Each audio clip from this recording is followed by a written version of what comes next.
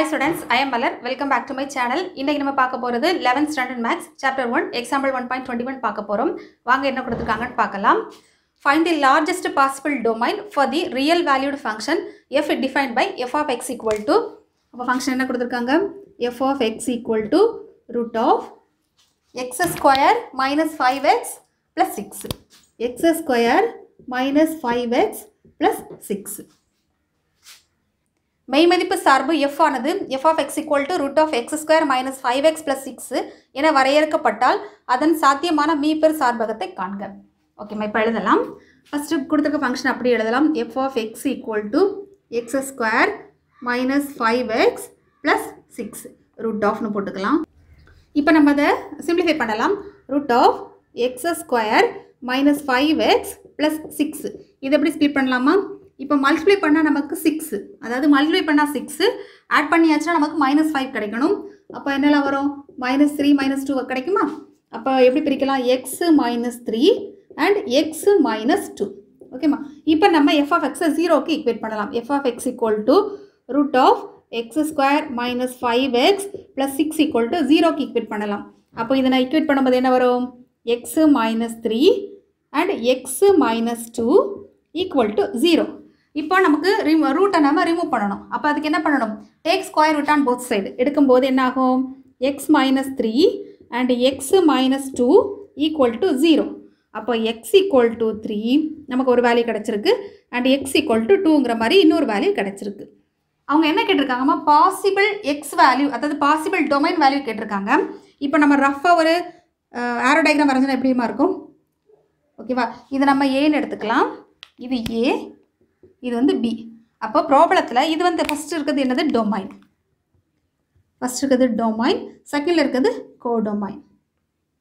அப்போ ப்ராப்ளத்தில் கேட்டிருக்கிறது இந்த வேல்யூ தான், பாசிபிள் எக்ஸ் வேல்யூ என்னன்னு கேட்டிருக்காங்க. சரியாம்மா?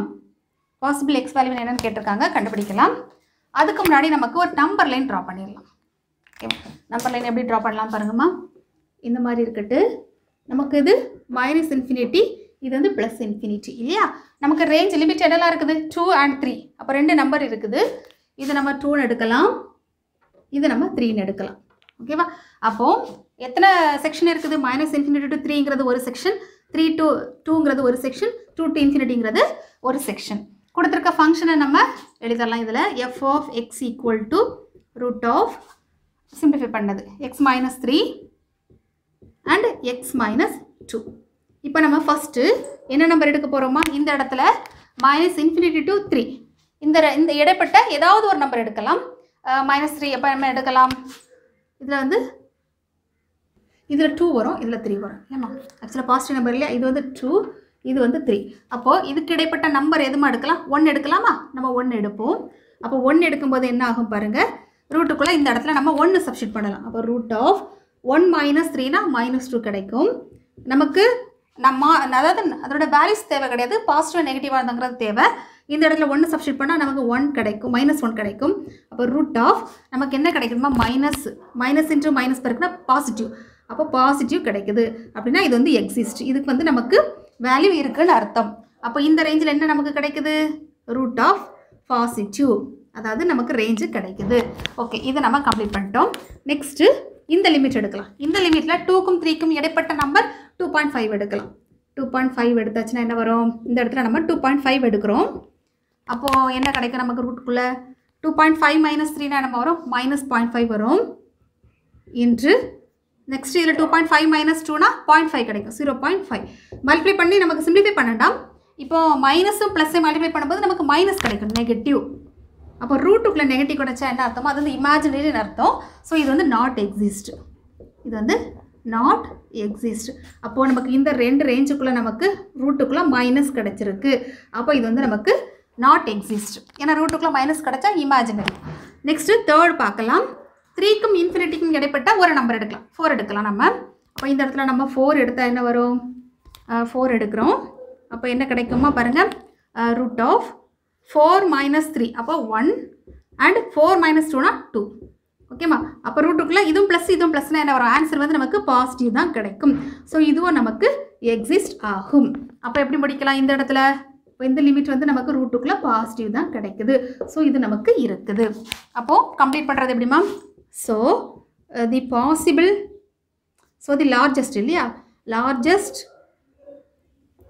Largest possible domain for the real valued function. இது எழுதும்போது கேர்ஃபுல்லாக எழுதணும். நமக்கு லிமிட்டை பாருங்கள், -∞ to 2, 2 to 3, 3 to infinity. அப்போது -∞, 2 யூனியன், ஏன்னா எல்லாம் ஜாயிண்ட் ஆகி தான் வரும். அப்போ 3 to infinity. இதில் ப்ராக்கெட் போடுறது ரொம்ப கேர்ஃபுல்லாக போடணும். இந்த இடத்துல என்ன ப்ராக்கெட்மா வரும்? நமக்கு ஓப்பன் ப்ராக்கெட் வரும். இது வந்து க்ளோஸ் ப்ராக்கெட். அது மாதிரி இது ஓப்பன், இது வந்து க்ளோஸ் ப்ராக்கெட், இது வந்து க்ளோஸ் ப்ராக்கெட், இது வந்து ஓப்பன் ப்ராக்கெட்.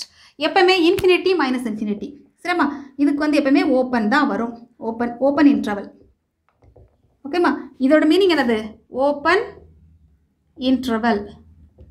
ஓப்பன் இன்டர்வல்னால் இன்க்ளூட் ஆகாது, நாட் இன்க்ளூடட்.